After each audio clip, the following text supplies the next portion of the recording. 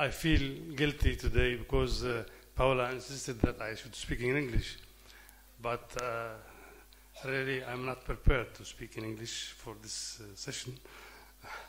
Maybe I will point out some important things that I think might be of benefit for you. But the subject has been repeatedly mentioned from several points. So,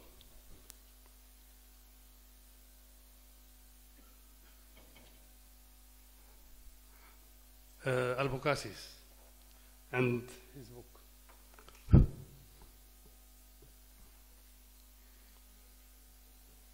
Now, this is a little bit about Al-Zahrawi himself.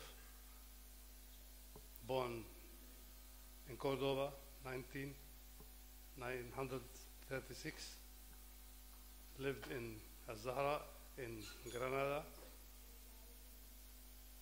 and he was translated in several languages.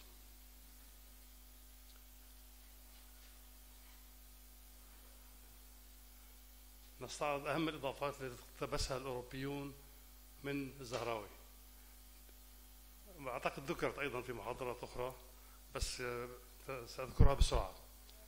التهاب المفاصل والسل في العمود الفقري، نسبت هذه الأمراض بعد ذلك الإنجليزي بوت وسميث داء بوت ديسيز. طريقة فلشر الألماني في اختراع الزهراوي برفع الوالدة عند الوضع تسهيل للولادة.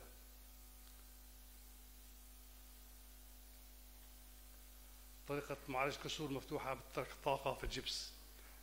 أول من أجرى عملية شق الرغامة تراخيوستومي. أول من استدرك ضرورة ربط الشرايين قبل عمليات البتر أو خلال العمليات الجراحية منعا لحدوث النزيف. وسبق أمبروا باري الذي ادعاه لنفسه بعد 600 سنة. أول من أدخل قطن في الجراحة. أول من استعمل خياطة تجميلية تحت الجلد. أول من استعمل خياطة بإبرتين وخيط واحد، وأول من ابتكر الخياطة المثمنة، وهذه أمور هامة جدا في الجراحة. علم المسالك البولية تتجلى عبقرية الزهراوي. أول من ابتكر القسطرة البولية. The first to invent catheterization in urology. واستعملها للطفل الأول لغسل المثانة أو لإدخال بعض العلاجات الموضعية ودخلها. ويبدع بوصف عمليات استئصال حصيات المثانة من جراحيا أو تفتيتها بآلات خاصة رسمها في موسوعته. So he was the first to extract stones from the kidney or from the bladder, urine bladder, and also to crush them inside the bladder and extract them later.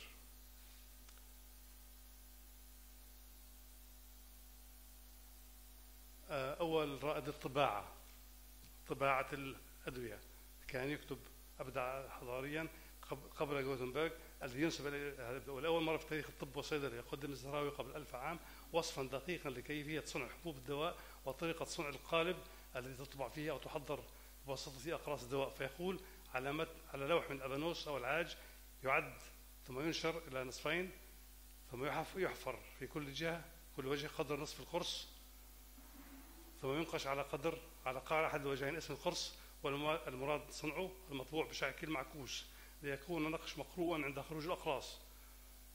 يلاحظ بالغالب أنه هو المؤسس والرائد الأول لصناعة الطبابة وصناعة أقراص الدواء، ولكن هذا العقل الحضاري اغتصب منه. ذكرت الزهراوي طرق التخدير استعملها في عملياته الجراحية بواسطة اسفنج مخدرة والتي استخدم فيها الحشيش، الزؤان، نبتة ست الحسن. كذلك يذكر طرق تعقيم الأدوية الجراحية وتطهير الجروح والضمادات. وكمان أضاف وصفه في الطب تجديد في الطب، كان أول من وصف الناعور الهيموفيليا. وأول من ربط الأوعية الدموية بخيوط الحرير وخاصة الجروح بشعر ذيل الفرس. وأول من أشار إلى حالة الحبل خارج الرحم وإلى المشيمة الميتة في الحبل. وأول من أشار إلى سلس البول بسبب البواسير المهبلية المثانية. وأول من شق جيب المياه تصور أثناء المخاض لتعجيل الولادة، وأول من اكتشف ملقى التوليد قبل مش عارف مين بقرون، وأول من تحايل على فحص الحوض عند البكور وعن طريق المقعدة، وأول من وصف ضربات القلب الضائعة، وأول من صور الآلات الجراحية المستعملة، فقد وصف حوالي 200 آلة. الآن الكتاب الوحيد اللي عمله only book الزهراوي wrote was التصريف لمن عجز عن التأليف. That is how to deal for who cannot write. That is it is meant for the normal people who are not deep in the science.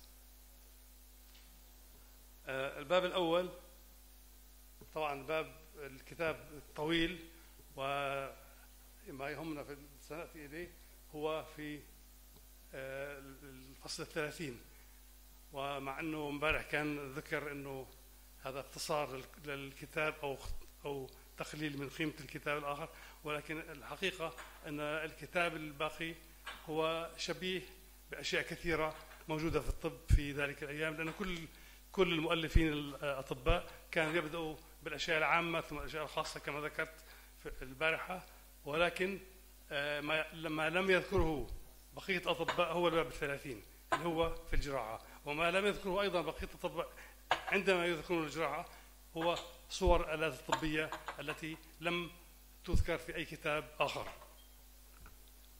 فالباب الأول في الكي، وركز الزهراوي على التمرن، إلا أنه لا ينبغي أن يتصور على ذلك الأمر إلا من قد ارتاض ودرب في باب الكي دربة شديدة، ووقف على اختلاف مزاجات الناس وحال الأمراض في أنفسها وأسبابها وأعراضها ومدة زمانها.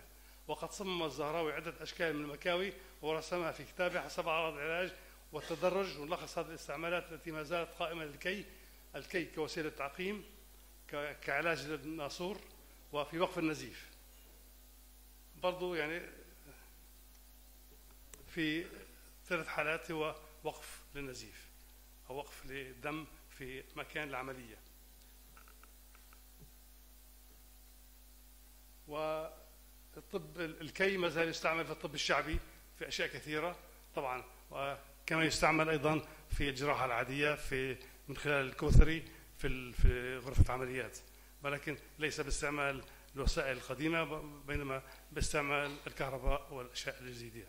الآلات الزهراوي طبعا كلها موجودة في المعرض لمن أراد التعمق في المواضيع الآلات. الباب الثاني في الشق والبسط والفصد والجراحات. البط يعني فتح، زي بط الدمل يعني فتحه. ويضيف أيضا آلات تستعملها في كل عملية، ويبدأ في وصف الأدوات التي يعالجها من الرأس إلى القدمين في 97 فصلا يتحدث فيها في 4 فصول عن الأسنان وتثبيتها بالفضة والذهب، وقلعها وكسر الفك وعلاجه، وعن علاج الأورام بالجراحة والسرطان. وذكرت الأوائل أنه متى كان السرطان في الموضع يمكن استئصاله كالسرطان الذي في الثدي أو في الفخذ ونحوها من الأعضاء المتمكنة لإخراج عجلته، ولا سيما إذا كان مبتدئا صغيرا، أو أما متى قدم وكان عظيما فلا ينبغي أن تغريه أو أن تقربه، فإني ما استطعت أن أبرئ منه أحدا، ولا رأيت قبلي غيري قد وصل إلى ذلك. هذا هو ما يجري الآن في الطب الحديث، أنه السرطان في المراحل الأولى في المراحل الأخيرة لا يقربه أحد ولا يعالجه أحد، لأنه صار تقريبا مقدمة للوفاة. ثم يتحدث عن أمراض الأطفال الخلقية أو الخلقية، كالأطفال الذين يولدون ومواضع البول غير مثقوبة والمقعدة غير مثقوبة، ويتحدث عن الطهور. ثم عن حقن المثانة بالزراقات يعني بالسرنجز، عند إخراج الحصى من المثانة وأن إخراجها عند النساء ثم تسخن عليها عند قبالة نصب الفرج عند أصل الفخذ، وأول من فعل ذلك هو الزهراوي. ثم عن الدرة المائية يعني الهيدروسيل والريحية التي مع دالية، وبين علاجها الجراحي وعلاج الفتق الإربي. ثم الفتق الإربي اللي هي الهرنيا انجوينالي. ثم يتحدث عن أمراض النساء والولادة، ويصور الآلات الجراحية التي يحتاج إليها في إخراج الجنين، وهو مخترع الملقط لإخراج رأس الجنين. هذا كانت بتصور خطوة مهمة جدا في الجراحة وفي الولادة. ويتحدث عن أمراض المقعدة والبواسير والنواصير وعلاجها جراحي. النواصير اللي هي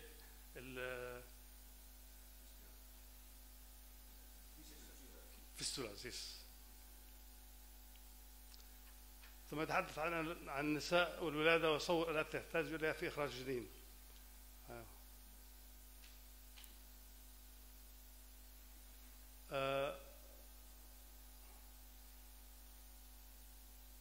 ثم يعرف العلاج العام، ينتقل إلى جراح البطن وخروج الأمعاء وخياطتها وأنواع الخياطة ومضاعفات مختلفة، ووصف الخياطة بمصران الحيوان. وقد يمكن أن يخاط المعاء أيضا بالخيط الرقيق الذي يسل من مصران الحيوان اللاصق به، اللي هو هذا اللي بيحكوا عنه الكاتجات.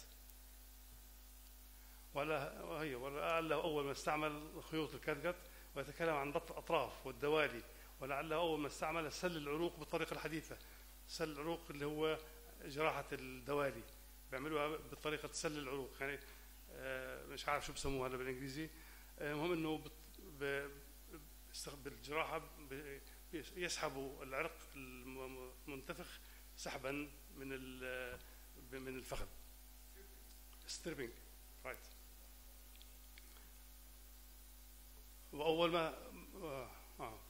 وأما سله فيكون على هذه الصفة: تمكن العليل، ساق العليل إن كان فيه شعر كثير، ثم تدخله الحمام وتنطل فيه ساقه بالماء الحار حتى تحمر، وتدور العروق أو يرتاض رياضة مغرية إن لم يحضره حمام حتى يصون العضو.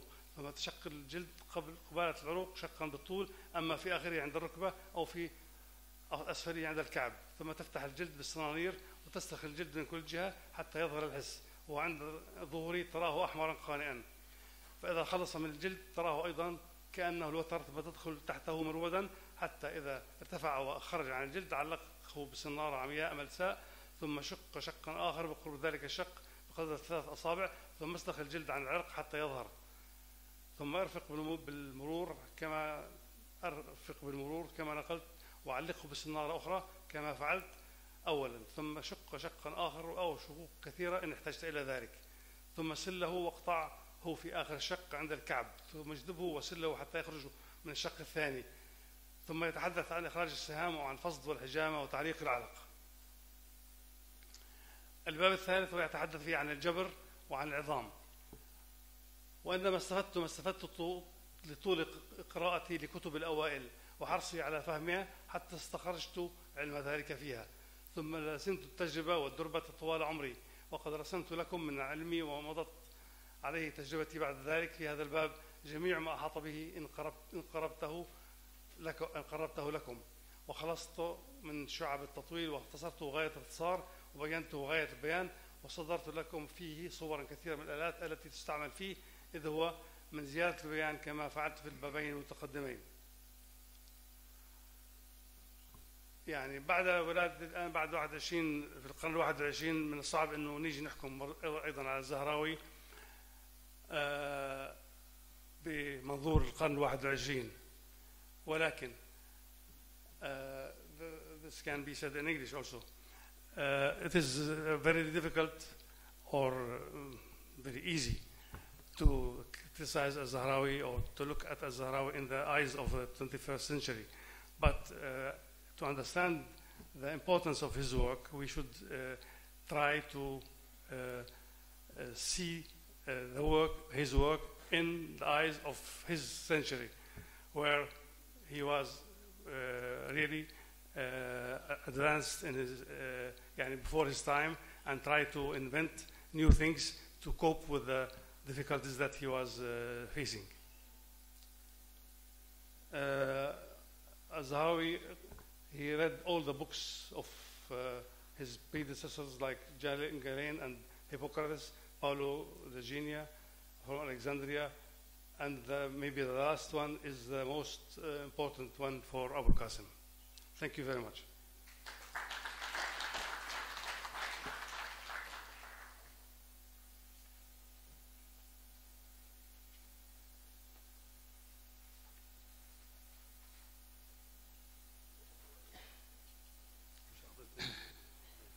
Thank you for your presentation. The next one is by our colleague Maria Dosameiro Barroso from Portugal, who will tell us about the dental extraction, Abukazis, and the Greek-Roman legacy. Please.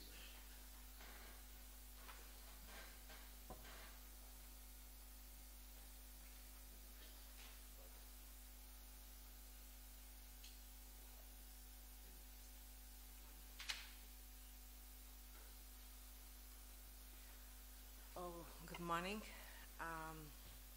I'd like to thank the organizing committee for inviting me for this wonderful conference, and I'd like to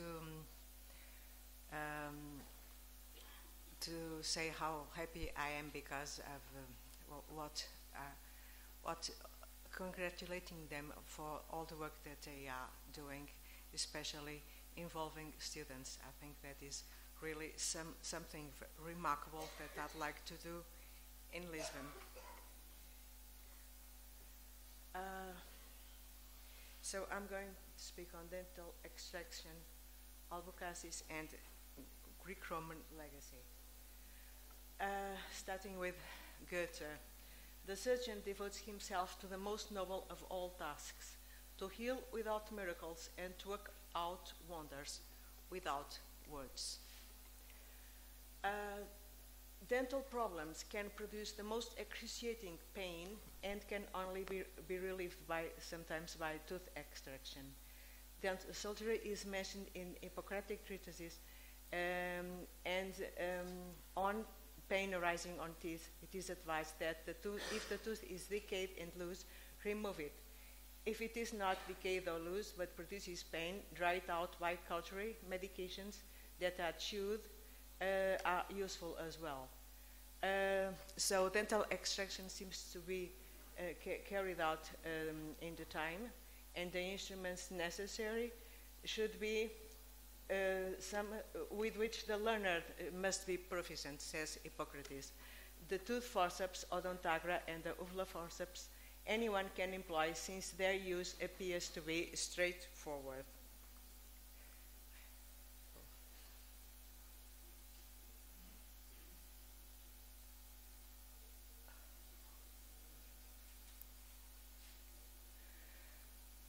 The tooth forceps was first described in the book Mechanics, attributed to Aristotle, as an instrument to help physicians in tooth extraction.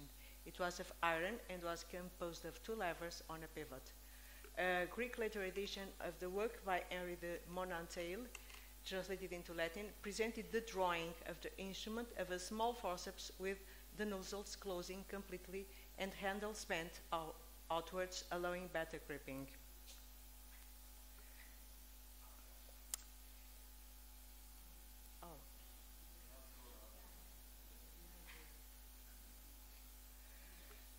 This is a set of instruments from the Temple of Apollo from Herophilus' time, from the National Museum of Athens, and it is the dental set that came to us. It displays the basic instruments for dental extraction: a small forceps,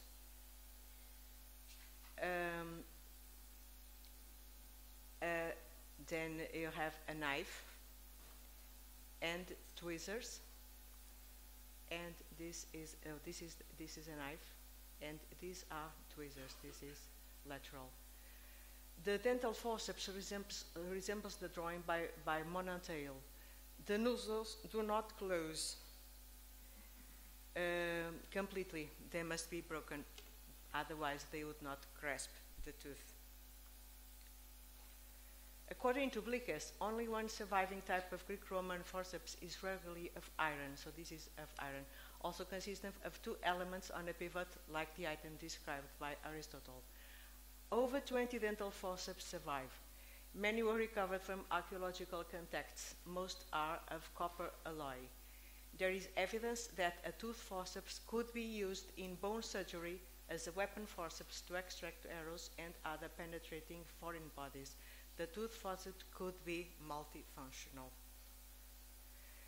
The first alert on the dangers of the procedure came from tooth extraction, of course, came from Aerophilus of Chalcedon in his pioneering attempts to disclose the cause of death in post-mortem examinations, listing tooth extraction as a cause of death.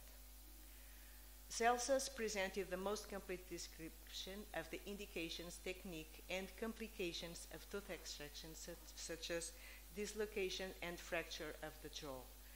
Healthy teeth should be preserved by a wire when broken. When teeth become loose, either from weakness of the roots or disease drying up gums, the cauteries should be applied without pressure on the gums, which should be smeared with honey and swirled with honey wine. Tooth extraction is indicated when pain cannot be managed. And here is the text by Celsus that I'm not going to read. And whenever after extraction a root has been left behind, this must be at once removed by the forceps made for the purpose that the Greeks call risagra. Celsus' technique is very correct for the time. He refers to difficulties with small teeth and roots, bent roots, and advising to fill with lead a cavity so that the tooth did not break under the forceps. The instruments referred are a tooth forceps, a small forceps, valsella, a scraper he refers indirectly, a probe, and a special forceps for the roots. Celsus did not refer to anesthesia. Caelius Aurelianus is a Roman physician and writer from the 5th century AD, and he says that dental forceps should only be used when the tooth could not be pulled out with the hand. He stated that the lead dental forceps, which could be called dentiducum in Latin, as he referred, and he referred to dental extraction, that it was prominently displayed in the temple of Apollo of Delphi for the purpose of showing that those teeth should be pulled which are ready to come out or are loose and shaky, in short, those requiring for extraction no more than the pull of a lead instrument. But if these physicians hold that every aching tooth which harms sound teeth should be pulled, it follows that whenever there is general pain throughout the teeth, all the teeth should be pulled. This is obviously very incorrect. Now we have pointed out in our medical treatise entitled Answers how decayed or loose teeth should be extracted, but only if they cannot be saved. So this is in contradiction with the previous sentence. Paulus Egineta, the last Byzantine compiler of Greek-Roman medicine, and the most important source for Albucasis, also refer to dental extraction. It should be noted that Arabic authors read and translated Greek medical textbooks into Arabic. They did not read the Latin authors. The sources for Albucasis were Hippocrates, Paul Egineta, who mentioned a tooth extractor, a small tent, specially a respiratory, and a file. And now the dentistry case from the Bustov collection, the National Museum of Archaeology in Lisbon. So it was donated to the museum by this collector, and so the exact dating and provenance is not the provenance is not known, and dating is also difficult, but the instruments are from the 1st century BC until the 3rd century AD. The most important piece is this dental forceps that you see. It is on copper alloy. It's powerful jaws, and this bentward spatula. The other instruments, well, this is a scalpel, and these are tweezers. This is a probe, and these are a spatula, Siato Siscomele, and a box to store medicine. So these instruments are to prepare medicines, and this, and this, and these are for tooth extraction.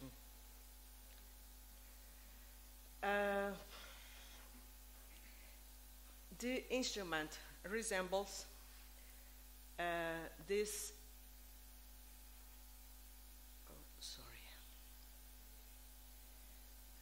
Resembles these tooth forceps from Indonesia. So this tooth forceps is only for frontal upper teeth, and so is this. And this is another with some similarities, as you can see, and this is a root forceps. Karl Schulhoff, from which I took the pictures because I think they are good, presented an ensemble of Greek-Roman hooks, tweezers, knives, and cauteries used in dentistry, corresponding to the descriptions by Celsus and Paul Gineta. No instrument resembles the backward bent spatula from Lisbon dentistry case that seems to be a periosteal elevator.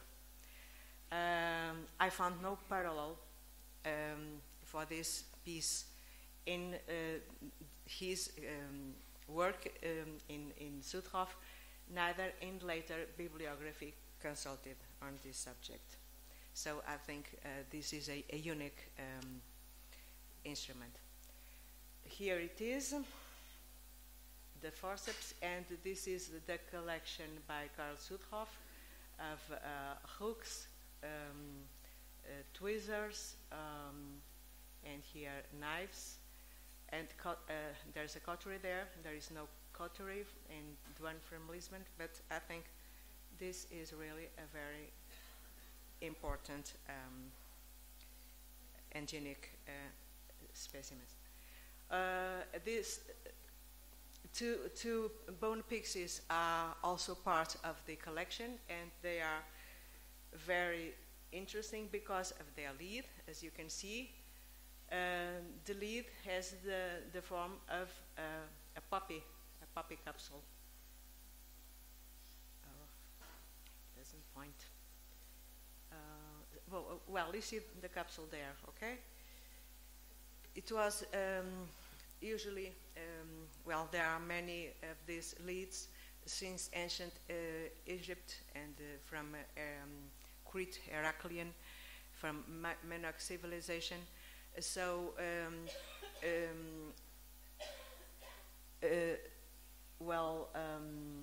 poppy, Papaver somniferum was used for ritual purposes and for medicinal purposes, for anesthesia, and it was stored in boxes with the leaf of the plant. And another, well, this may be, I think it might be Yoshima's Niger, because it is also the drawing. Well, it's also a capsule of a plant used for anesthesia.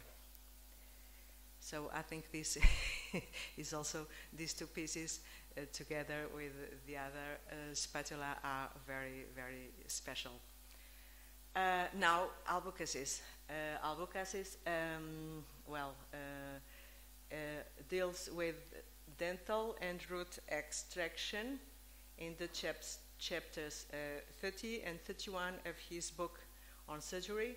In the previous chapter, he recommended that the outer surface of the teeth and molars should be scraped, and also between the gums to discern crusts or gritty substances. Still nothing remains. He divided a number of scrapers also for the inner side of the teeth. Well, he refers to barber surgeons, and I could not, I must say that barber surgeons are not mentioned in antiquity at all. And he refers to his malpractice, of course. For Greek and Roman doctors, surgery was a noble art performed by physicians. Surgical tools were proudly exhibited by physicians in funerary reliefs. Here you have a whole set of instruments of a surgeon, and here you have a smaller set. This is from the Lateran Museum, depicts a tooth forceps as part of the surgeon's instrumentarium, together with a cupping vessel, a clister syringe, a medicine box, surgical knives, and probes. The medical instrumentarium from a funerary relief from Peloponnesus also depicts a surgical instrument set with two tooth forceps. See here. This set belongs to the Berlin doctor's funerary reliefs that presents a physician that was heroized for his excellence in medicine, just like Asclepius. Now, Albuquerque's dental instruments. Describing extraction, Albuquerque advises that toothache should be treated with every device, and that the physician should be reluctant to extract because nothing replaces the tooth because it is a noble substance. The physician should only proceed to the extraction if the patient is determined to have it out. And here we have the patient deciding for the surgery, what was interesting. He advises to act with deliberation because the pain often deceives the patient who does not think that a sound tooth is provoking pain. But only the extraction of the rotten tooth will relieve the patient's tooth pain. So, not like Caelius Aurelianus that said that all the teeth should be pulled. He mentions his tooth forceps has long serrated jaws. In the inner side to provide a good prehension. He mentions the use of a scalpel to cut away all around the tooth. His description of tooth extraction and instruments, mainly of the forceps, is more accurate and precise than the one by Celsus, that he possibly or almost certainly did not know. The Indian iron of the tooth forceps is made, the tooth points to the Indian influence. Greek-Roman instruments in forceps are different from those devised by Albuquerque, although the function is the same. They have bent handles like Indian instruments. Curiously, if you remember, Aristotle's tooth forceps by Monantail had bent handles because Albuquerque's influence impregnated all later European authors. Root extraction is also described. Detailed extraction of roots and broken pieces of mandible, devising a root forceps and triangular, slender, and forked instruments. And here is what he says that I have no time to read, but you can read in Speak and Lewis. And as conclusion, I say that the dentistry case from the Busto Silva collection presents a sample of dental instruments, the tooth forceps, and also the periosteal elevator being of most interest. Also, the two bone pixies with lids in form of poppy and henbane capsules give notice of the anesthetics used. We don't know exactly in dental extraction or just to relieve pain. Well, that should be discussed. Albuquerque presents an accurate and detailed information on tooth and root extraction and on the description and treatment of the most common complications. His pre-operative assessment is more complete and correct than the previous Greek-Roman authors. His instruments are carefully and suitably devised. The Lisbon tooth forceps and the Albuquerque's forceps are frontal upper forceps. Other instruments existed. Roman forceps, at least for lower teeth, have been found in archaeological excavations, although they are not mentioned in written sources. Albuquerque says that dental instruments are very numerous, and that the experienced worker may devise fresh instruments according to his work on actual cases. So these texts and instruments are taken as samples. We have no complete overview of the whole surgical instruments and procedures for teeth extractions from Greek, Roman times, and from Albucates. Well, acknowledgements and thanks for your attention.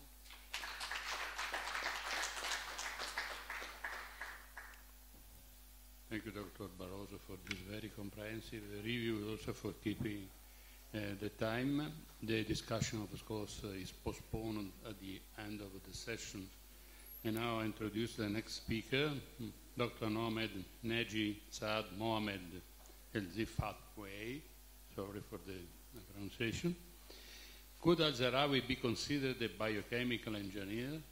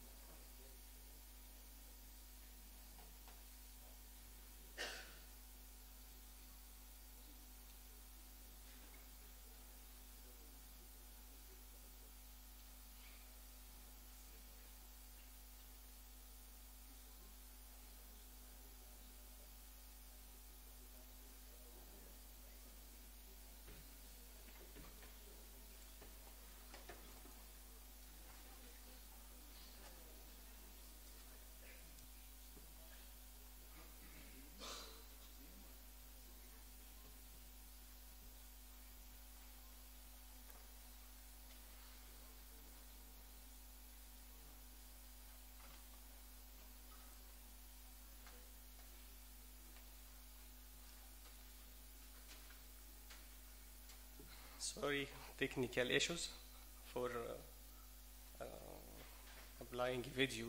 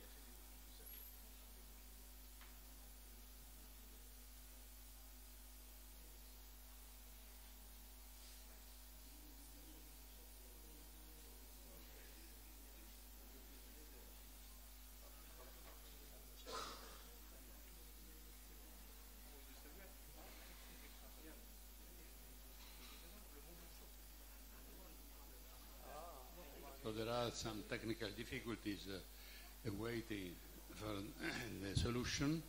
I would invite the next speaker, Dr. Maria Blanca Ramos de Viesca from Mexico, to tell us about Al-Zarawi, Al-Bucasis, precursors of aesthetic and reconstructive surgery. Please, Maria Blanca.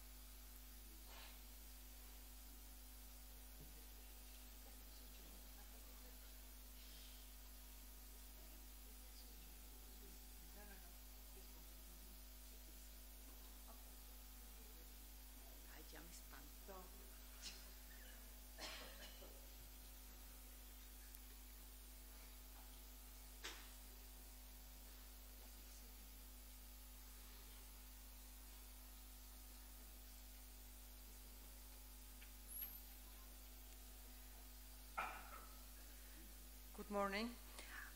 I'm going to talk about Albucasis as a precursor of the aesthetic and reconstructive surgery. Beautiful, nice, sublime, wonderful are just adjectives that are often used to describe something we like. Beautiful has given the rise to philosophic and abstraction of a great transcendence, but in practice it had never obtained the status of something absolute, has been proposed and still imposed canons of relationship. Proportions, trait, but finally, even all depends on the time of the social cultural context where or from they are observed. Now, what we define, what do we like? This is a question that is posed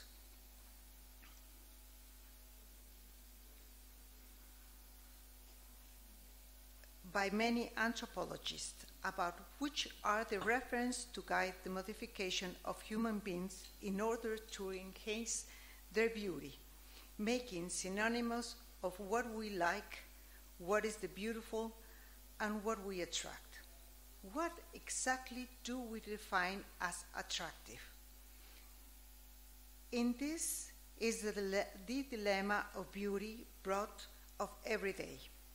If it's possible to define it in quantity or quality terms, the question is substantial, since it can be said without not much problem that someone or something is more beautiful after it belongs to a modification, but how much beautiful, or it becomes beautiful without having it before. For Kant, the perception of beauty is the result of the association between the object of the nature and the pleasure associated with its observation. Its beauty, pleasure associated with quality, whether in the sublime pleasure that accompanies quantity, or both, attraction and rejection are dependent on the sensitivity of each human being. In this way, the answer is not simple, nor can it be linear, because beauty is not meant by the determining of absolute construct. It is in the perception of characteristic of the nature of the object and the subject in question, captured through the gaze and according to the subjectivity of the individual who perceives it, especially when it looks and defines what is beautiful. However, this definition depends on the cultural identity, society, time, fashion, in a word, in individual and social perception, and what it means or symbolizes a certain trait to a person that observes it.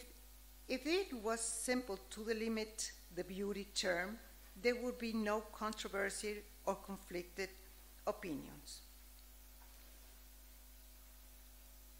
In Greek philosophy of the 15th and 16th centuries, beauty was always associated with goodness and divinity. The term of beauty was expressed in perfection, nobility, and value. It means the unity of infinite human world with divine and infinite. It will know that Plato established a theory according to which everything was related in the world, in the senses not only of a reflection of a true reality, but it was also found only in the words of the idea. What we can see in the existence of people, if beautiful is something that is provided, we can see around what happens in the pictures, in art, how is the normality of people different of what we can see in all the population. Islam has a clear, deep vocation of beauty. Here we can see some pictures, also of with malformation, congenital malformation, or some sicknesses. In Islam, they have a deep and clear vocation for beauty. Art was not an external addition in this way of honoring God. It was a way of living every deep of relation. The miracle of perfection of all orders, and in particular beauty, has manifested. Beauty is part of life. God is beautiful and loves beauty. He made a beautiful world through which we can observe it. From a philosophical perspective, the body is the manifestation of humanity. The body has a specific meaning and expression. In its own form, the relation, it says, a person who lives in his own existence and relates to other men through the body. The body represents a person in his world and the origin of culture and humanity, human intentionality. In the body is possible to manifest the self, its existence. The Islam has a clear, deep vocation for beauty.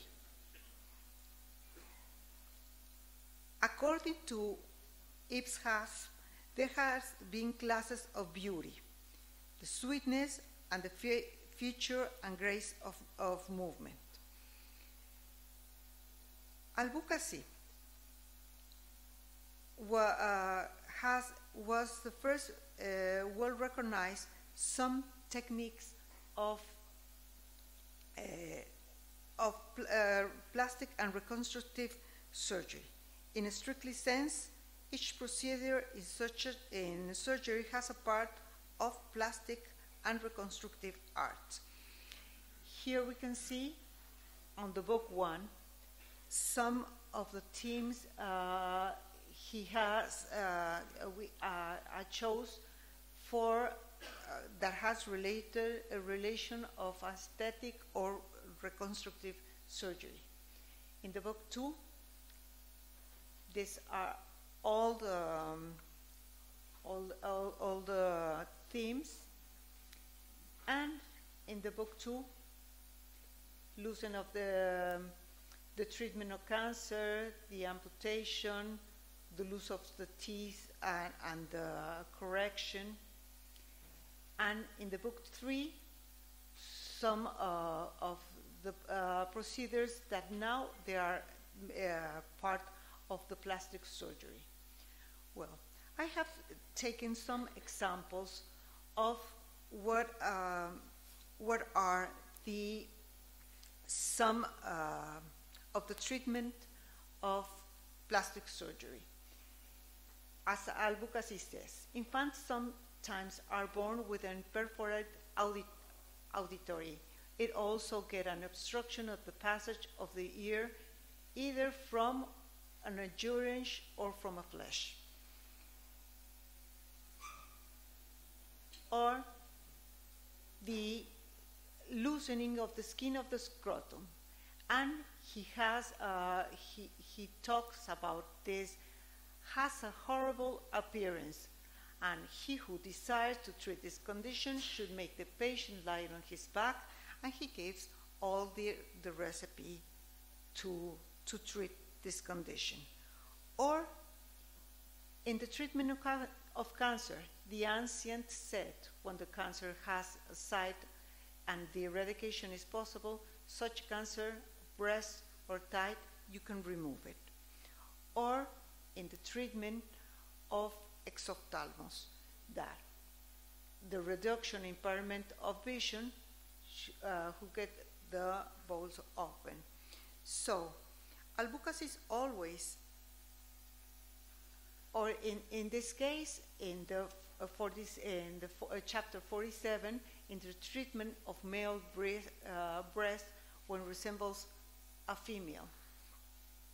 So, advocacies always emphasize the importance of a good physician and the patient relationship, taking care of the safety of patient and always interested to transmit his knowledge.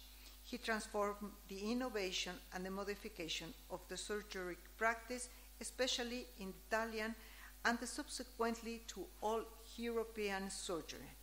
The instrument and their use on one scientific communication of that time.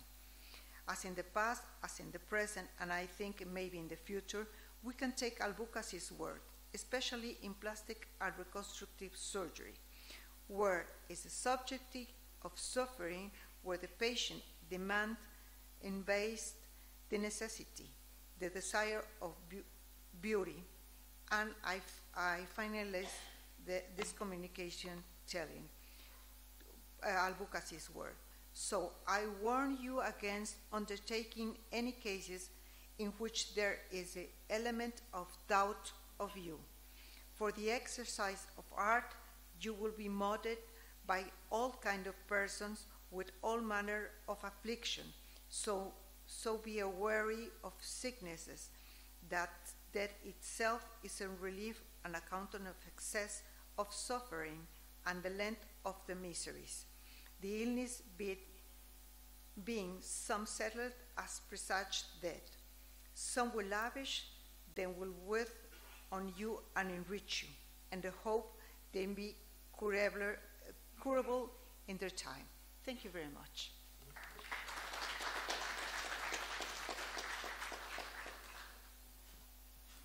Very interesting presentation.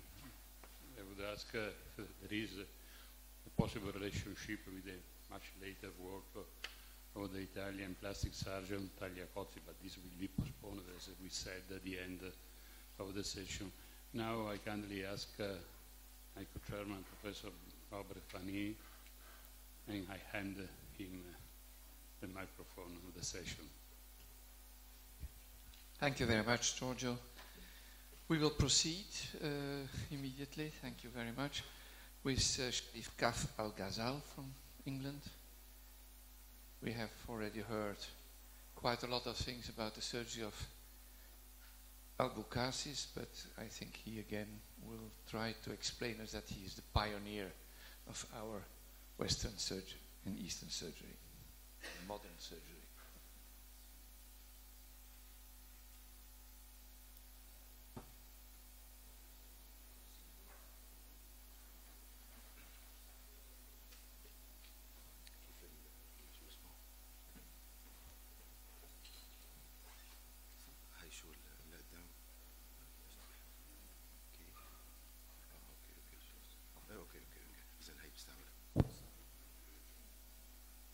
Assalamu alaikum wa rahmatullah. First of all, thanks very much for everybody and for the organizing committee. I'm going to speak in English and probably maybe touch on a few points in Arabic.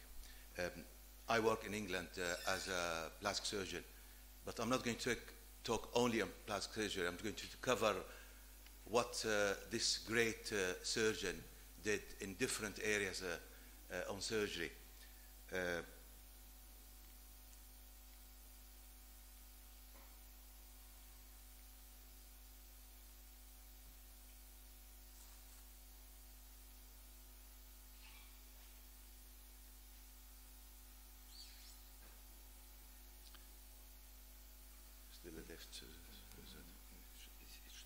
Oh, that's the one. Okay. But it doesn't work either. It doesn't work. Is it on? That's it.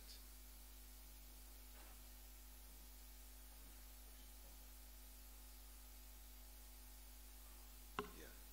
So which one? This one here. That's fine. Yeah, I mean, we probably maybe all know quite a lot about Al-Zahrawi so far, so I'm not going to stop. But it's quite interesting to know Al-Zahrawi himself he lived for 77 years, so and he worked for almost 50 years in surgery, so plenty of experience he gained.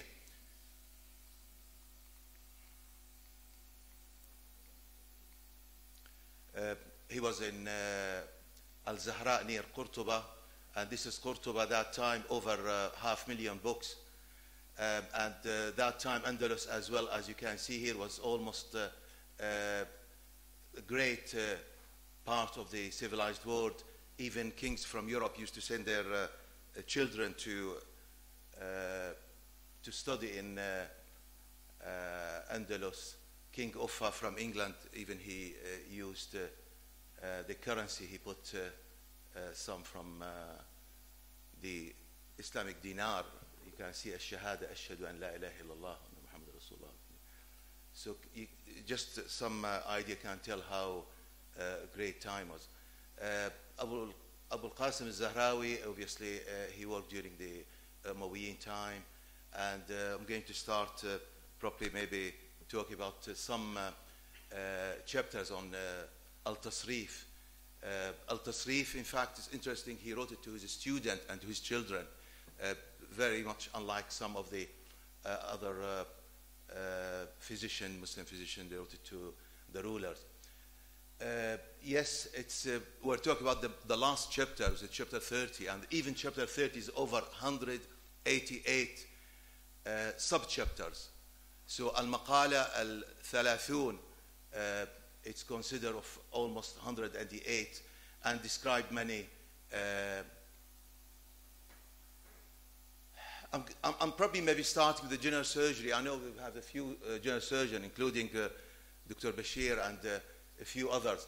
So when Al-Zahrawi actually talked on surgery, he covered quite a lot, and he described the thyroid surgery. He described even جراحة البطن وجراحة الأمعاء, and he took lots of experience from what Gallen did. I described 4 techniques how to close the abdominal wall. 2 of them quoted from Gallen, and he in fact put even what Gallen said in words, exact reference, but he added a few other techniques he did himself.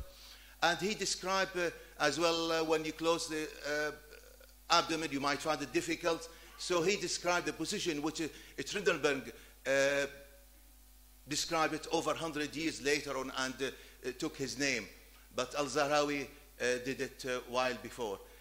Also, he described how you close wounds, and mainly the am'a, the intestinal wound, how you close it, either using the ant's head and that time used to be probably maybe quite popular. So the big ant, the an-naml al-kabir, you make the ant to bite on the wound, and then you cut the head and you leave it, as you see here.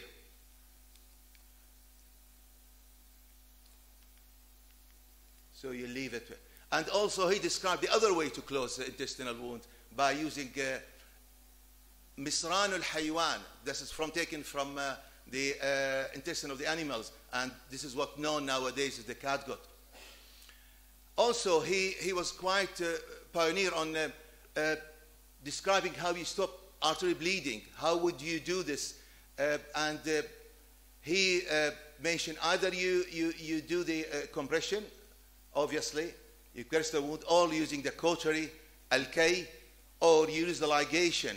Ligation using 2 different types, either the silk, and he called it ibrisim, al-harir, or the catgut, which is made from the cat intestine, and he called it awtar al-oud.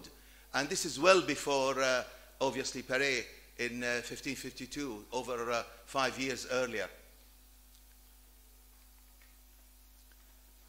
Again, in general surgery, we can touch on a few cases he described. He described dealing with nutu' surra. This is umbilical hernia, and this is quite well known how you treat it. And he described the best way to push it in, if it's okay, if it can be reduced, or unfortunately, if it's strangulated, you have to do surgical intervention. He talked about the hydrocell, al-idra al-ma'iyya, and he described the surgical technique. Also, he went on and described the inguinal hernia and the difference between different type of hernias, فتق الأربية. And also in general surgery, he described the hemorrhoid, the piles, and the difference between, as you can see here, the difference between the internal and the external hemorrhoid. So this is the internal and the external, and he called it داخل المقعدة أو خارج المقعدة. And it's quite fascinating to see somebody actually describe it well before it's been done.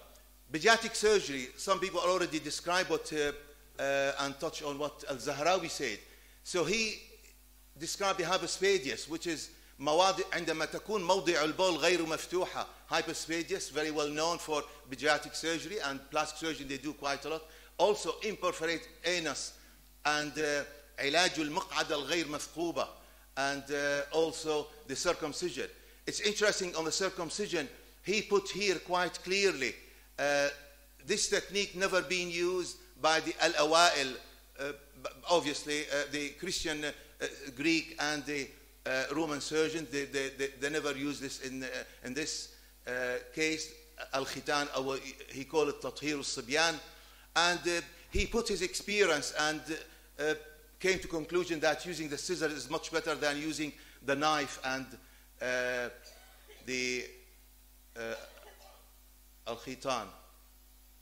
Urology as well, he described how to irrigate the bladders, he described the urethral stones, he described the difference between the bladder stone and the kidney stone that time. You can see this إخراج الحصاة من المثانة, and he described how to even use the catheter. And fascinating, even using very small time, تصنع من فضة صغيرة كالأنبوب لإدخال القثرة إلى داخل المثانة وإخراج البول المحتبس. So this is, and he described some case report on this. In obstetrics and gynecology, he described the normal delivery, and he gave advices to the midwives, al-qabilat. He described the abnormal positions, and also he described the Walcher position, even before Walcher himself described it in 1882 in some cases. Also, as just mentioned before, Al-Zahrawi, quite fascinating, he described the forceps for extracting the dead fetus, and he put the instruments straight after the technique so you can get this idea. A trauma dislocation, quite interesting. He described the Cochet method to reduce the dislocated shoulder. Again, quite long article, the same as it's being practiced now. And even more fascinating, reducing dislocated elbows. He put it here, ينبغي أن تبادر إلى رد الفك. الفك means dislocation. You have to reduce the dislocation very, very soon, urgently. قبل أن يعرض له ورم, before it starts forming the swelling. Because if you leave it, it'll be very difficult to reduce it. And nowadays we use the same, you have to do it within probably maybe a few hours, very, very few hours, not too long. But at the same time, when you treat fractures, you're not supposed to put full cylinder. I don't know if there's any orthopedic surgeon here. They know when we put the al-jaba'ir or the plaster, you cannot do it straight, full plaster. And he put it here very clearly.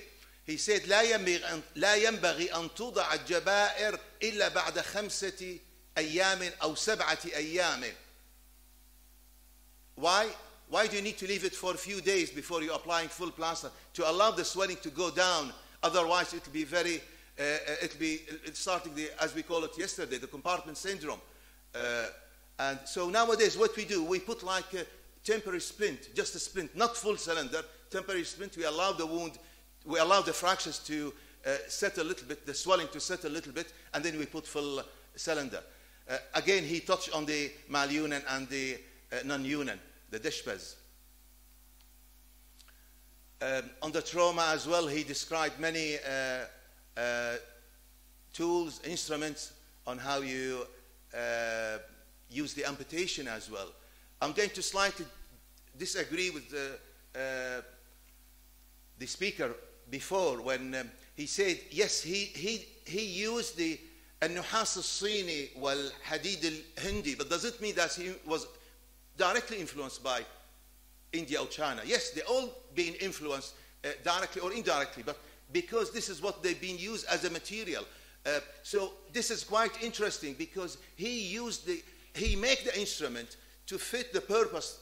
It should do the job for him, and it should do the job as well for surgery. So it's quite interesting. He said تصنع من الحديد الهندي, وذكر أكثر من يعني he put here الفضة الحديد النحاس والنحاس الصيني. So there's plenty of materials being available that time in Andalus, which used to be very much like part of the center of civilized world. Rib fracture as well. Al-Zahrawi himself, very humbly, he credited many surgeons before, many physicians before, like Gallen and others, but in reducing the rib fractures, he criticized Gallen in a very nice way, and he said, I don't agree with Gallen when he reduced the rib fracture by allow patients to take food which cause gas in the abdomen, and he said, وَأَنَا أَكْرَهُ هَذَا. He doesn't like it. I don't think he obviously recommended, and he prefers to make incision and reduce the rib fracture and put heavy stitch. And we use a similar technique nowadays by putting mini plates. Again, on wound debridement, debridement means to remove dead tissue and remove the dead skin. So you can't close the wound over infected tissue, and he described very clearly you have to remove the dead tissue before you carry on. Plastic surgery, I'm not going to go in very much detail, but it's interesting. He described the cleft lip, the hair lip we call it, the ectropion, and also the ectropion of lower eyelid, so upper eyelid and lower eyelid. And he puts the technique which is very similar to what we normally use nowadays in the plastic surgery. And also, as the lady before talked about the gynecomastia. Gynecomastia is how you treat, it's the enlargement of the male breast, and he described how you treat it. And he put here, as I can see it here, شق هلالي. You make like a little C-shape incision to remove the extra amount of breast tissue, and this is still being used, this technique, till now. On tumors, and he called it السرطان. I'm talking about the الورم الخبيث, السرطان, ليس not a swelling. So he described a tumor, and he was quite great to mention that you have to remove some bit of soft tissue, good tissue around it, to make sure it's completely removed. So to ensure complete excision, you have to take some of the tissue. But also he insists it's only the one operable tumor you can remove. Don't go and remove advanced tumor. So if the tumor is large, advanced surgery is not indicated. And himself, he said, I could not cure any patient with advanced cancer. لا ينبغي أن يقربه فأن استطعت فإني ما استطعت أن أبرئ حالات ولا رأيت. He's talking about his own experience. The guy is not only putting theory, what he read on books or he read from other people. Yes, they influenced by previous surgeon, but over 50 years of his experience, he did quite a lot of this surgery, and he put his observation. On the ear, nose, I'm just going to touch on the tonsillectomy, which he described how to remove the enlarged tonsils. And in fact, he described the tongue depressor. And not only this, he put case report, what he did, and he used little thread from the nose to push the palate and to remove the very large amount of tumor.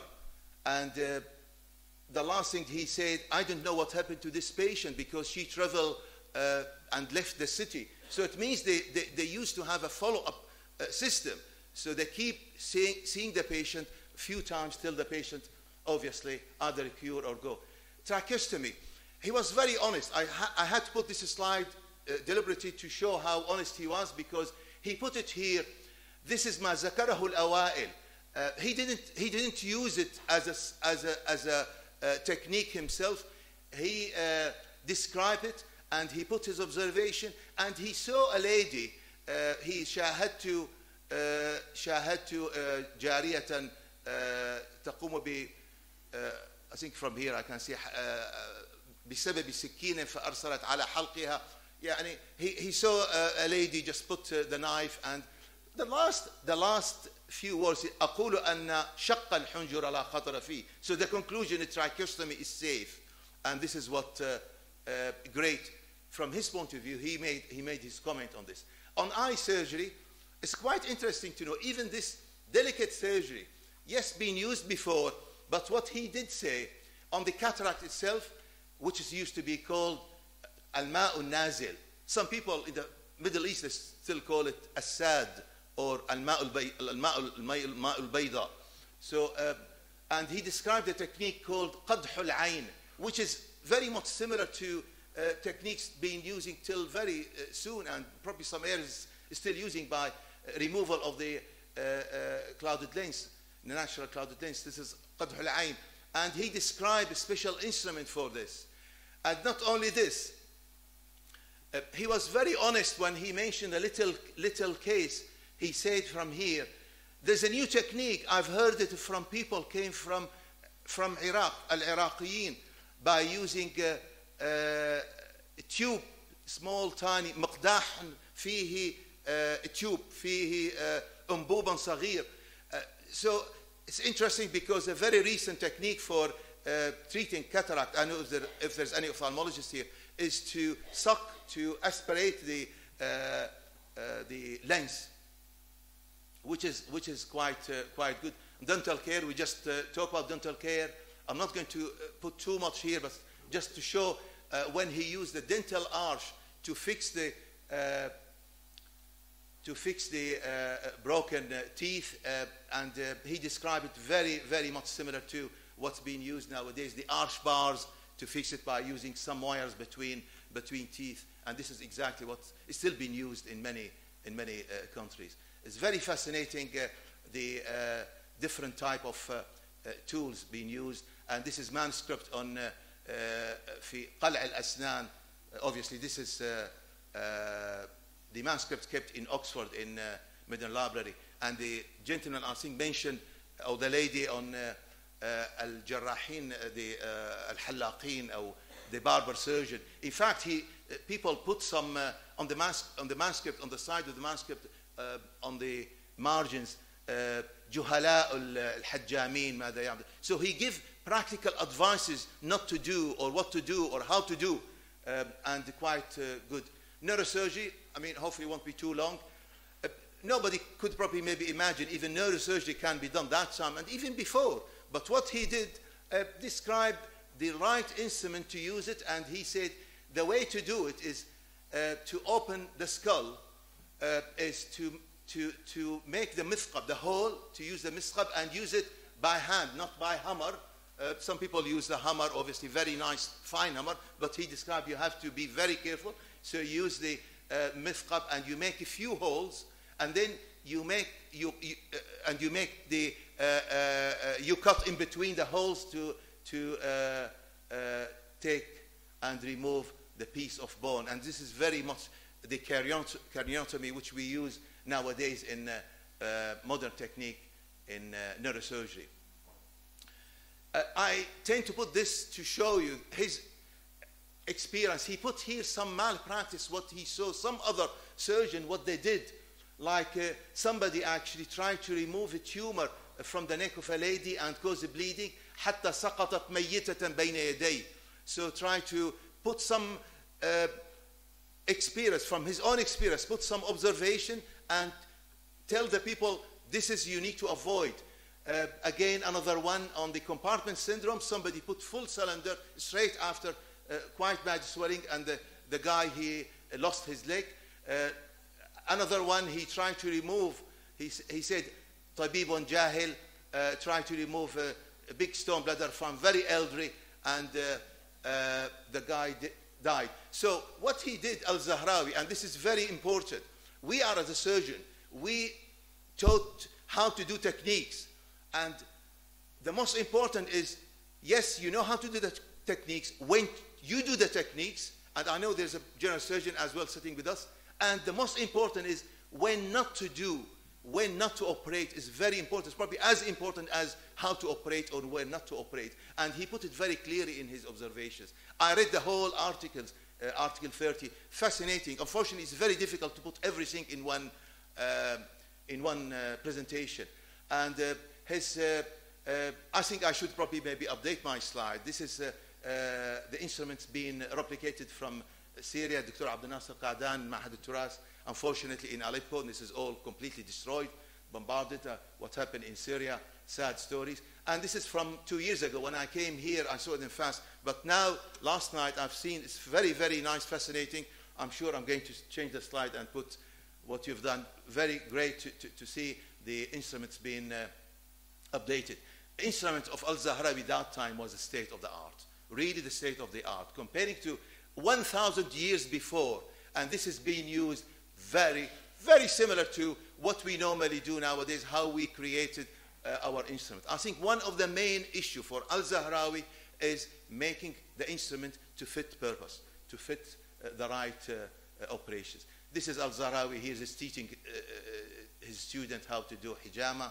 And great again that many surgeons after Al-Zahrawi, they praise his, I'm not going to go into details, Gerard of Cremona, what he said, and obviously Guy de Charlotte, everybody quoted Al-Zahrawi many times, hundreds of times in their books, and his work being taught in European schools, medical schools for few centuries.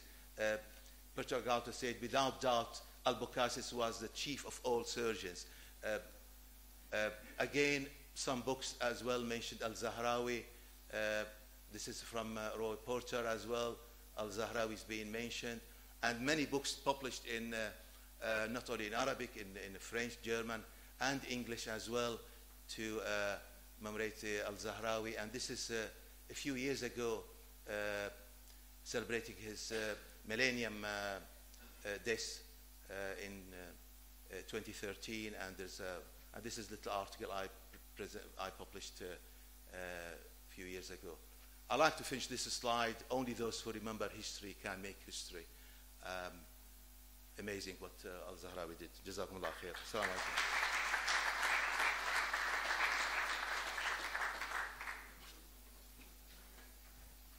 Thank you very much for this excellent presentation and beautiful slides. I don't know if we can go on with the presentation. The cable is ready.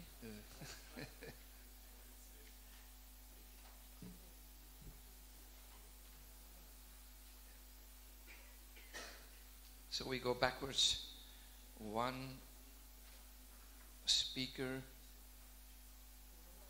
Mohammed Beghi Saul Mohammed from Egypt.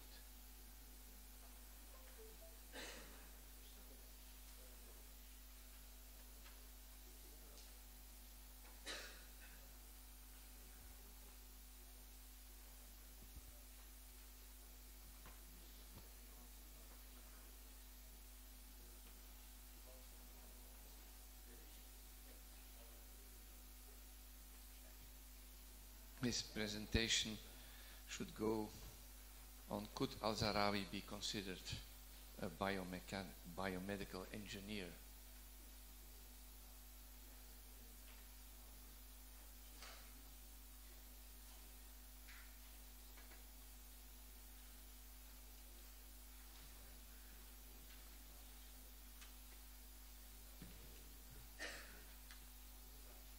May I just ask if the last speaker is in the room, Mr. Kalouk Abdelhak? It was told to me that he wasn't here, so we have a little bit more time after this presentation.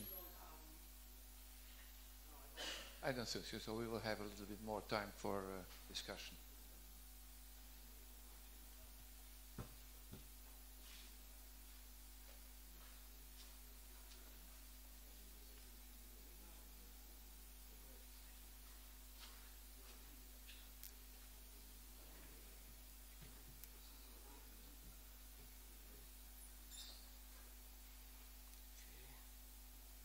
Hello everyone. I would like to express my happiness to be a part of this conference and being in this beautiful city, Fas.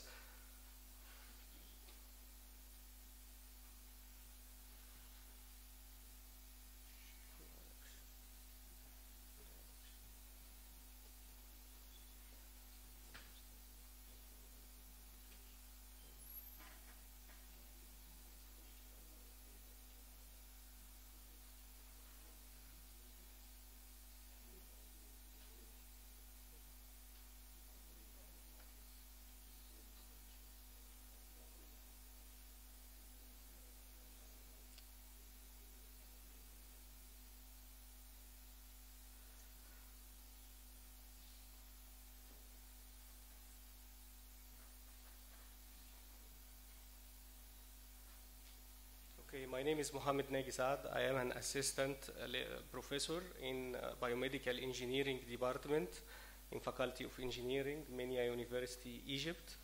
The title of my talk is Could Al-Zahrawi be considered a biomedical engineer? First, I would like to introduce biomedical engineering. Biomedical engineering is anything that helps the physician to perform diagnosis and the treatment of diseases other than his own hands and his own experience. This is the simplest definition of biomedical engineering.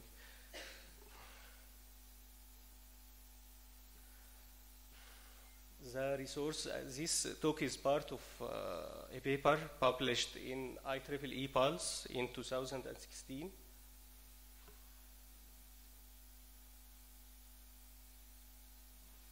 Like to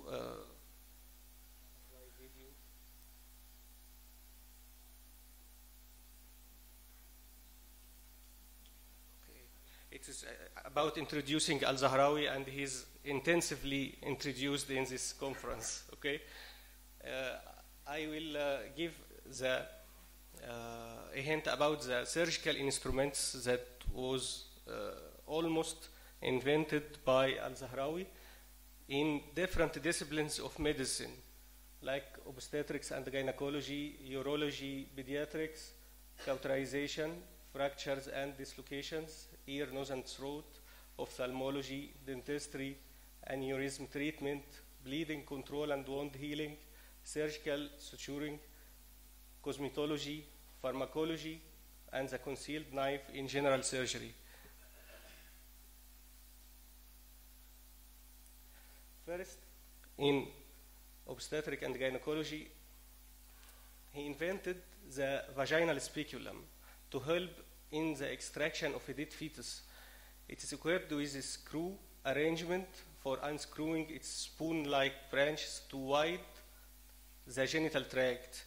You know, the screws are screwed in the opposite directions, two different directions, to increase or decrease the distance between the two spoon-like branches, to widen the genital tract, to have a large field of view to inspect inside the uterus. Okay, then he applied the cephalotribe. It was used to crush the dead fetal head and compress it to be visible in dimension in the uterus. It was not for live delivery. It was in the case of a dead fetus only.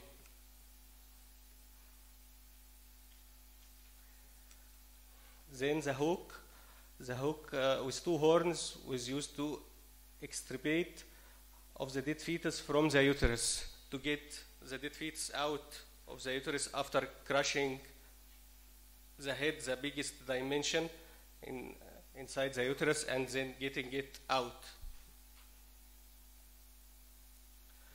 In urology, he was the inventor of, first inventor of the straight caster for urinary bladder irrigation. A double thread was used to hold a piece of cotton which was inserted in the beaker-like end of the caster. After reaching the bladder, the cotton plug was withdrawn through the tube to irrigate the bladder, and it was in appropriate dimensions to be inserted in the urinary system. Also, he was the first to invent the syringe, but only for the urinary bladder. The syringe was used for the injection of medications, consists of long, narrow cannula and a broader straight cylindrical barrel and a copper piston. Like syringes nowadays, the piston is pressed to deliver medications in liquid form to the bladder, and it resembles the nowadays syringe greatly.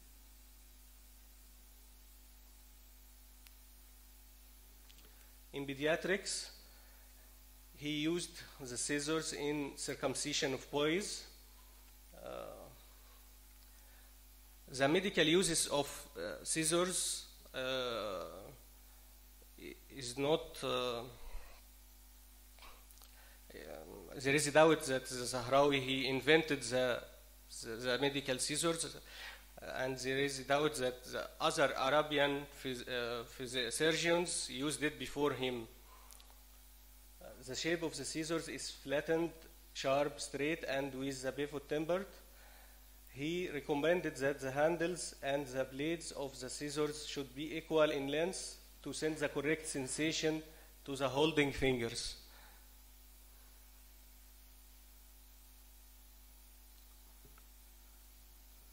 Also, he invented a ring-shaped cautery used in treatment of lower area of lumbar vertebrae of children. Also, it can be used for adults with other dimensions appropriate for them. This area of a child's body is associated with spinal column back pain.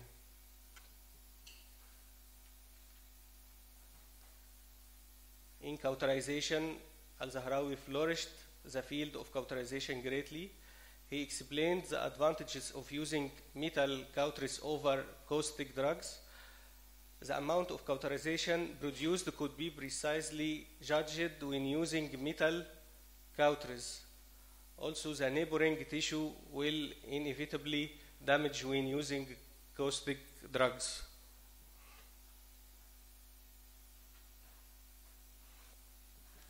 Also, in cauterization, Al-Zahrawi demonstrated the disadvantages of using gold as a material for cauteries. His criticism: gold may liquefy on overheating. The right degree of heat that should be transmitted to gold cannot be attained due to its reddish color. Gold cools down very quickly. He noted that iron is better for cauteries. His preference is in line with the modern knowledge. The melting point of iron is 1535, while for gold is 1063. There is a difference about 500 degrees centigrade between gold and iron. Fractures.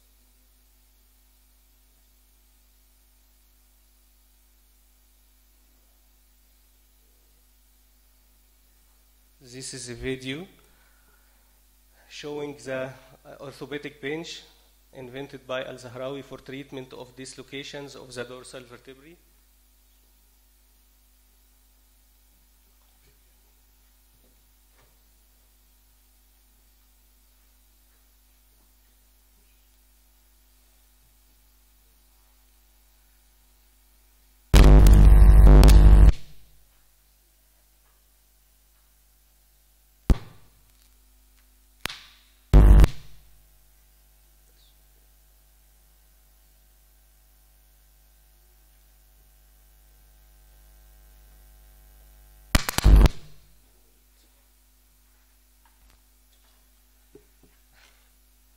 shows the dislocation in the backbone and how it could be treated using this technique.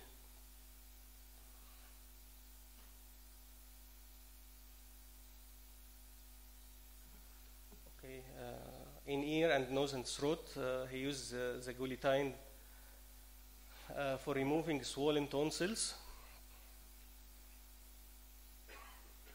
with curved ends, and he used a gatherer with curved extremities for extracting a foreign body from the throat and esophagus. And he preferred that the patient decide the right place for the of the foreign body, that he can feel it more than the physician, but under the supervision of the physician or the doctor.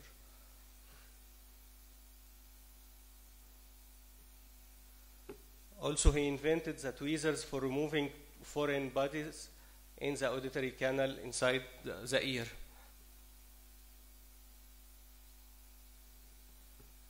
In ophthalmology, he invented the crested shaped cautery for cauterizing the roots of the hair on the eyelid when the eyelashes grow into the eye. The roots of the hair on the eyelid were cauterized to stop cornea irritation. And all his inventions in cauteries were appropriate to the place which will be applied on.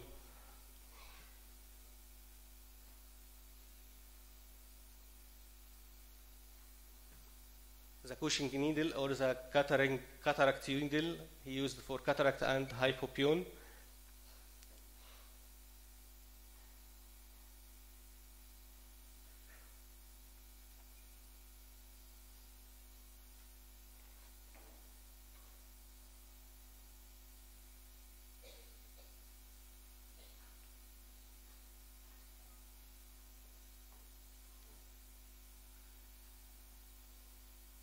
These videos were provided by the, I think, IPTAV organization in Turkey, organized by Professor Dr. Fuad Sisgin, Rahmatullah Ali.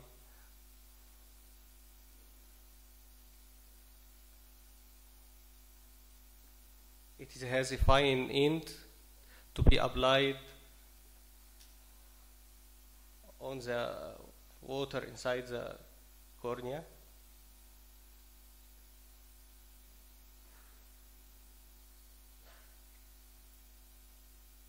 That's it. In dentistry, he invented different types of tongs for extraction of teeth and removal of tooth fragments, as you can see.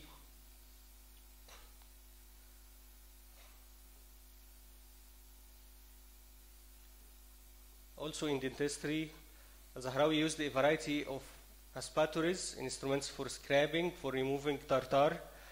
He was aware that tartar forms a compact group and causes periodontal disease with a wide variety of shapes. Aneurysm treatment, he used single, double, and triple hooks for lifting and twisting the vessels.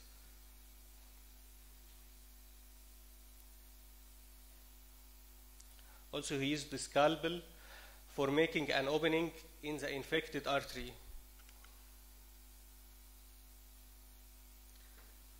In bleeding control and wound healing, he used natural substance and their effects in the management of surgery described in Al-Tasrif book. In this table, we can see its common name, scientific name, and its effect. He used the dragon's blood. Its effect: wound healing and antimicrobial. Sarcocola, wound healing. Mira, for wound healing and antibacterial. Aloe, wound healing and antimicrobial. Gum arabic tree, antibacterial effect. In surgical suturing, Al-Zahrawi was the first surgeon who used animal's gut to suture a wounded intestine.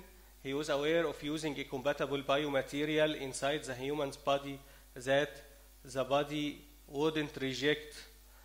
And he says a story about discovering this way, as he has a monkey and he ate the strings of his lute, a musical instrument, and he extracted these strings as it is from his excretion. So he knows that the strings will not be affected, the animal gut will not be affected or have a harmful effect on the inside parts of the body. These strings are still now made of animal's gut. In cosmetology, he detailed perfumes stocks that rolled and pressed somewhat like roll-on deodorants nowadays. He invented perfumed sticks rolled and pressed in a mold, the earliest antecedents of today's solid deodorants and lipsticks. Also, he studied various hand creams, nasal sprays, mouthwashes, teeth whitening, gum strengthening, hair dyes, and suntan lotions. In pharmacology, he fabricated tablet molds with single doses of powdered medicines. He was the first to print the name of the drug on the tablet. He invented a box with a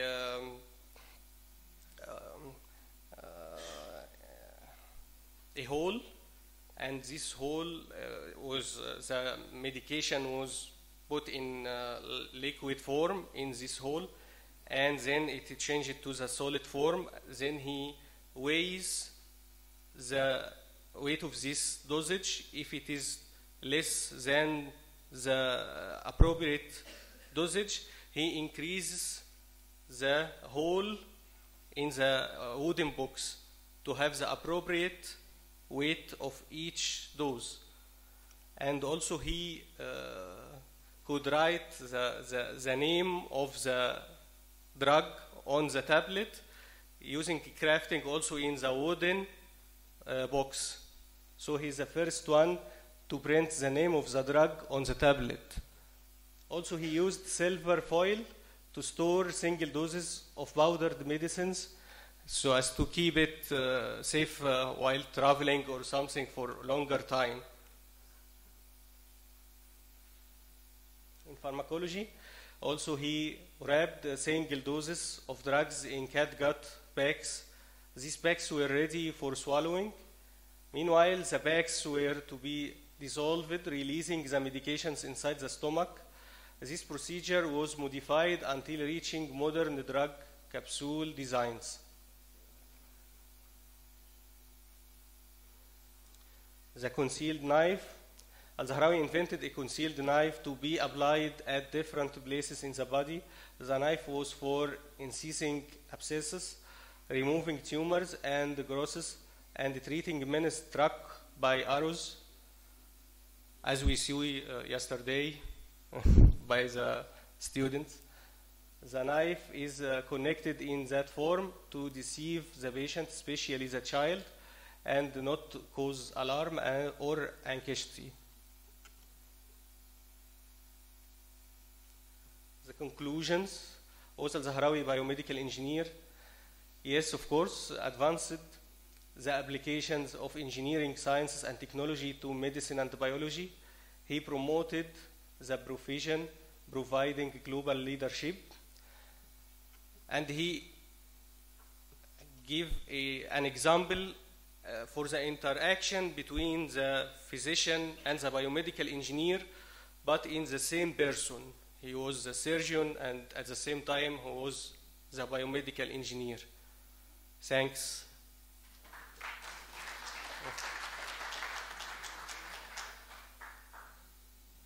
Thank you very much for this nice presentation. We would like to open the floor to questions for, let us say, 5 minutes. Who can ask some questions to the speakers? Can the speakers come forward and take place on our podium so that they can be answering the questions nicely?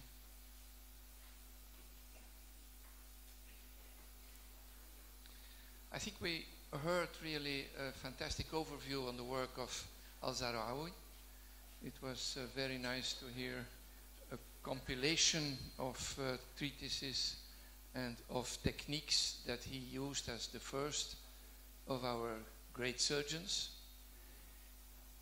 Let me perhaps ask first one question to the other speakers.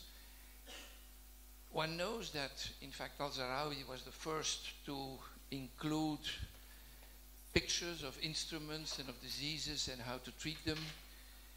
If one looks at the treatise of Paulus of Aegina some centuries earlier, he was not in the possibility to add those pictures. So does one have a good idea of the instrument form that Paulus of Aegina was really also talking about in his surgical book, so that we can know what the difference was that Al-Zarawi included in his instrumentation? Can we know that? Can we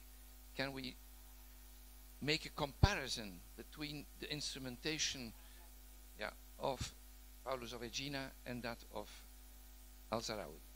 That's exactly what I have studied, because Paulus of Aegina gives the description, but there are no drawings of instruments in classical books, in the Greek Roman books. We know the instruments, and Paul of Aegina obviously knew the instruments, but by the time of Al-Zarawi, the instruments, he possibly did not see any Greek Roman instrument, because after the collapse of the Roman Empire, Roman medicine absolutely collapsed, and possibly only arrows and foreign bodies were extracted, as Kirkup said in his book on the history of instruments, surgical instruments. So Al-Zarawi had to devise instruments according to the instruments from other Arabic authors, because other authors practice surgery, but they did not include the drawings in their books. So we don't know what he had. He refers there are many instruments, but I think he had to devise his own instruments according to the Arabic tradition and the Hindu tradition. I'm very sorry, Hindu tradition is there. And Indian instruments there are drawings from Hindu instruments. They are the only drawings before Al-Zarawi, so he obviously knew them, and so he had to devise his instruments, reading the Greek Roman books, but devising according to what he had at hand.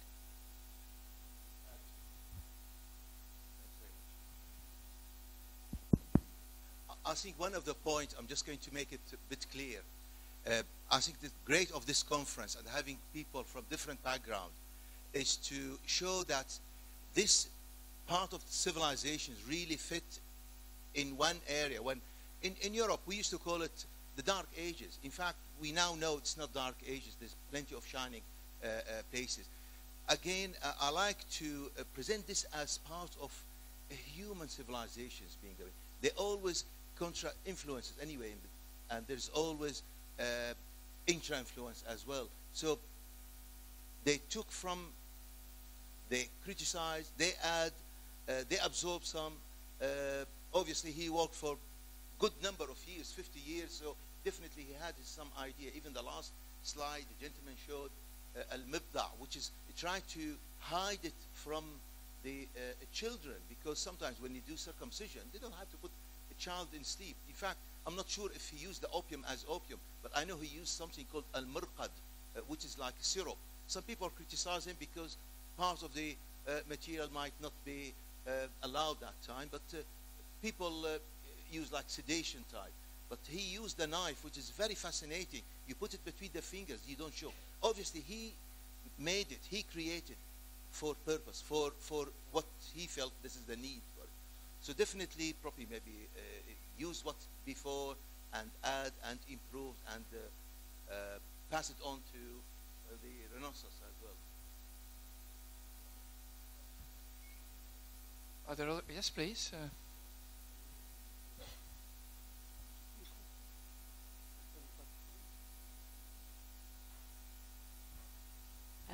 Thanks very much for a fascinating panel. It would be hard to speak on any doctor after this.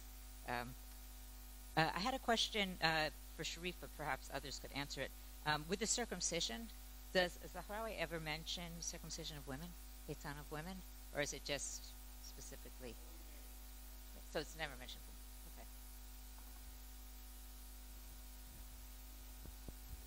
There's a chapter that in the treatise that it talks about the clitoris reduction of clitoris. But what he said here, tuhur al-sibyan, it means male circumcision. He put it very clear, tuhur al-sibyan. Sibyan means boys. Yeah. I think what he put here, very clear. I tend to put in my presentation the actual source, what he said in Arabic, and put translation. I think he tried to put it very clear. This wasn't known to the previous physicians. Probably maybe he meant Galen and the other non-Muslims physician, because they'd never been using the circumcision, obviously, for religious reason. Anyway. Yes, please. My point actually is the fascination of what Sharif and the Dr. Saad also have said regarding the advancements of the surgical tools. So how much do we know about the infrastructure of the engineers? For example, you cited the Indian iron. Now we know that the Indian iron actually is not just pure iron. It is used in the Damascus swords, which is a compound steel, which now with electron microscopy, we know that there is nanoparticles in it to give it that strength and ability to bend as well.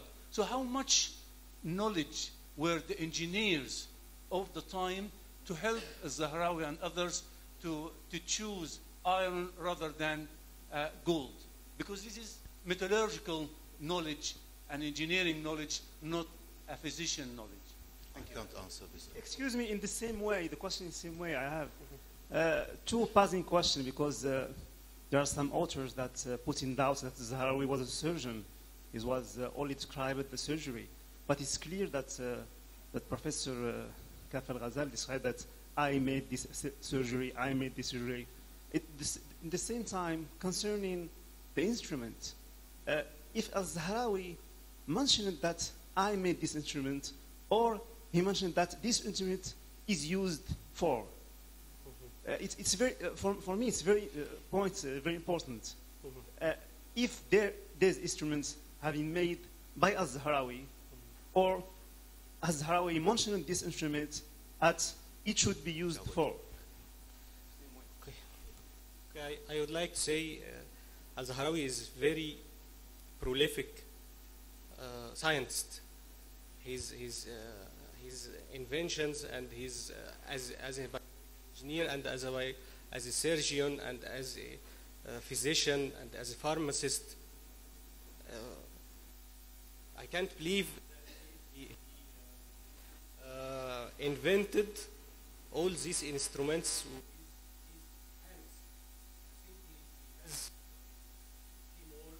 something like that.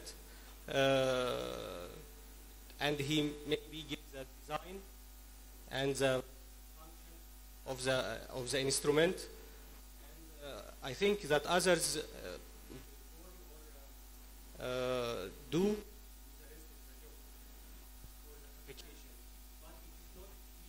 in his book. I did it, I used it, this function, but it's not clear that if he has fabricated it from all its procedures, from the design to trials and errors in trials, then to have the correct surgical instrument for the right function after experimenting it for doing its job. Mm-hmm. That's. Will you add something? Well, it's clear that both Albuquerque and also Galen, that doctors devised their instruments. We don't know, of course, if they were helped by other scientists.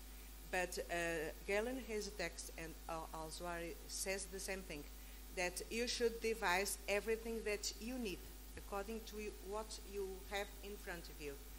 And Galen has also a text like that, and there is a relief of the blacksmith with surgical instruments devised by doctors. That's what.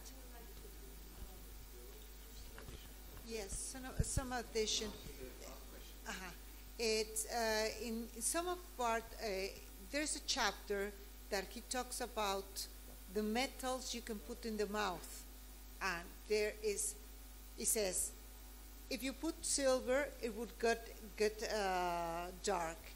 If it is well tolerated, if you put gold, so we can be sure that the description of the some of the procedures come from the Greek and the Roman, and even from the Galen times, and he just perfectionate the technique, or even put a little bit of modification of the treatment. He says at the beginning of the surgery of the trees, he said he do this surgery of the most common diseases that he found. Certainly would not be. We'll close the discussion. I'm very proud that we have had a good discussion, because all our speakers were so enthusiastic that they induced this discussion. But I think we are going to take a break for the tea. One question still is possible. Thank you very much, Professor. In the hierarchy of evidence-based medicine, the highest level of evidence is double-blind, randomized, controlled trials. And the lowest level of evidence is anecdotes, personal experiences, professorial mantras. So I yesterday alluded to Ar-Razi being the first to apply randomized controlled trials in the use of venesection in the treatment of meningitis. And Ibn Sina also alluded to his 7 steps of clinical experimentation. Trials with animals, then trials with human. You have to replicate your results. My question is, was there any similar clinical trials that was undertaken by Az-Zahrawi? I'm not aware of actual clinical trials. I don't want to say this maybe because he's a surgeon. They call it surgery, it's amalul yad. So I know his fascinating book, At-Tasrif, he only focused on the last article, which is on surgery. But he did 29. I think this needs to go back, and we need to study this and produce what he said. But I'm not aware of clinical trials, as you're saying. But definitely he put lots of observations on some similar cases, and he came to conclusion on this. I feel now in Britain, we work probably for 25 years, 30 years practice. The guy works for 50 years in surgery till he's 77. So definitely he had a great experience to put his practice, and many people after him. This is what I've been talking to people. I think we need to see how Al-Zahrawi's, the people came after Al-Zahrawi, what they said about Al-Zahrawi, and they judge him on what he did. But answering your question, I'm not aware of actual clinical science as we in the modern medicine believe. So we certainly will have other views in the future. Thank you very much for the audience and for all the speakers. Thank you.